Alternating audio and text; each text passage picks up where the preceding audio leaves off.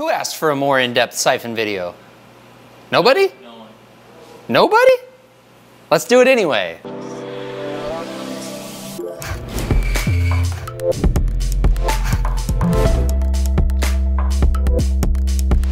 Welcome back. Today, we're back in siphon land. We're gonna show you what all this stuff is. We're gonna show you all the options for how to make siphon at home and maybe dive into the technique a little bit more than we did on our last video. We have two different siphon brewers, the Yama 8 cup and the Yama 5 cup.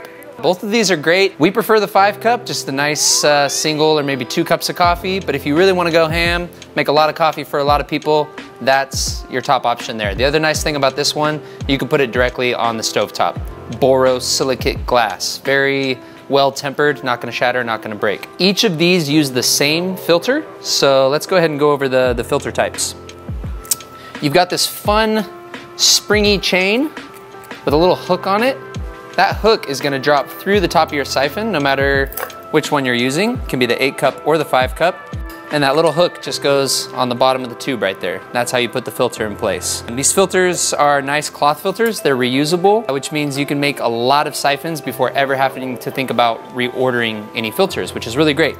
You can see the difference between a well-loved siphon filter and a brand new siphon filter. If it's this color, that's fine. Just make sure you're caring for it the right way, which would be to take the filter device and try to boil it after you're done using it each time. You can get a toothbrush just for your filters that you kind of comb through the threads with. That's another great way to do it.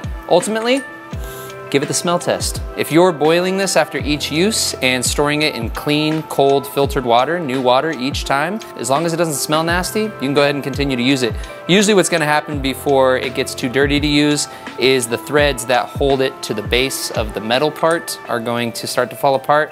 That's when you're gonna wanna put a new filter on. To do that, just grab a new filter and use the little open threads here to cinch it around the metal base, tie it off, and you're good to go. As far as your heat sources, you've got a few options. Let's start with the most deluxe. That's gonna be the beam heater, a halogen bulb burner. So these burners are really nice. You have different variables of heat, all the way from low to high, so you can kind of pick the best one for yourself. We're gonna demonstrate the beam heater as our main option today. But you do have some other options. Your stovetop, not for this guy, but let's say you're dedicated to just using your stovetop at home, that's gonna be this one here, your 8 cup. It's gonna go right onto your coil burner, your induction burner, whatever you've got at home. Gas is fine too, might discolor it a little bit, but it'll work on pretty much any stovetop application. Other options, you got a butane burner. It's got a little injection hole in the bottom. You can get butane fuel from hardware store, camping outlets. Inject it with fuel, and then just open this and fire it with the igniter on the side here, and you're good to go. Make sure to close it when you're done so you don't lose your precious fuel. The other option is a wick with an oil reservoir. So this reservoir down here can fit all different types of fuels. I've heard the best is denatured alcohol, which you can get at pretty much any hardware store.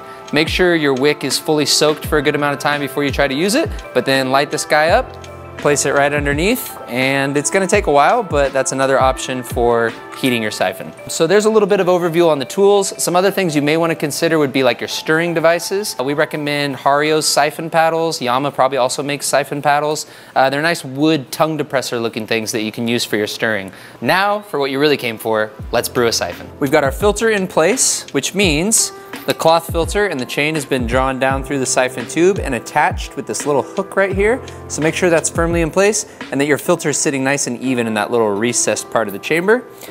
Into the bottom bulb, we will add 500 grams of pure filtered water. That's gonna go right in the bottom here. And then we'll start heating our water in the lower chamber.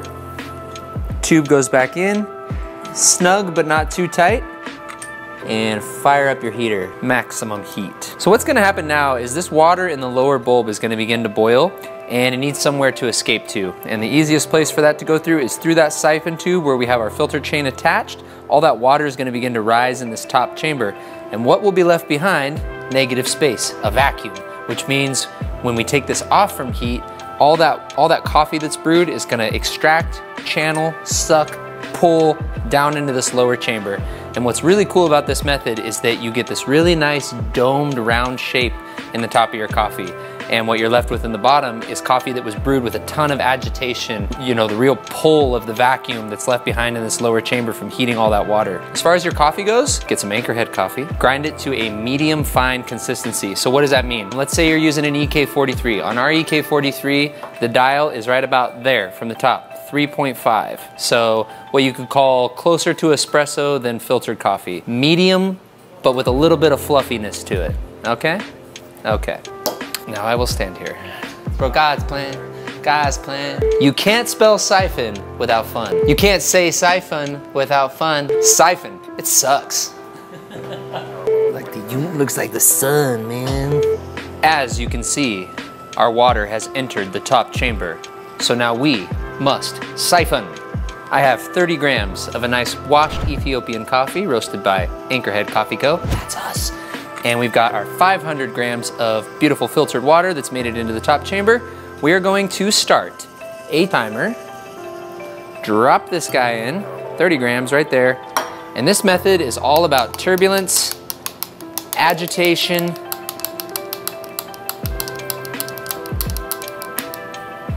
and vacuum power. We're gonna let this brew for 3 minutes. Got our timer started down here.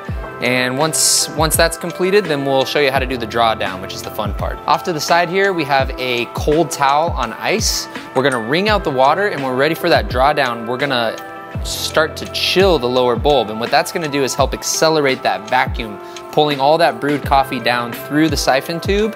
And hopefully what we'll be left with is a nice rounded shape to our cake of coffee, which is the fun part. All right, here we are at 3 minutes. We're gonna go ahead and stop our timer. We're gonna turn off our beam heater and remove the siphon from heat. And what we'll do next is grab our cold towel. This has been sitting on ice, and we're just gonna kind of rub the bottom of that lower bulb. And right here at the top of the drawdown, give it one more little spin. It's gonna help accelerate things downward. And what we'll be left with is a nice vacuumed cup of coffee. You can kind of see our little mountain starting to emerge on the top. And then in the bottom, that gurgling action, evidence of a siphon brew. Very exciting. We got a dome. From here, just go ahead and remove this top part. Fun fact about the lid for the siphon, also serves as a little stand for your top siphon. So the top piece can sit in here when you're done. That way it's not rolling around on the counter. Nice thing about the cloth filter in this method is that it leaves your coffee with a really clean texture. So you get this really nice sweetness of really well roasted coffees coming through.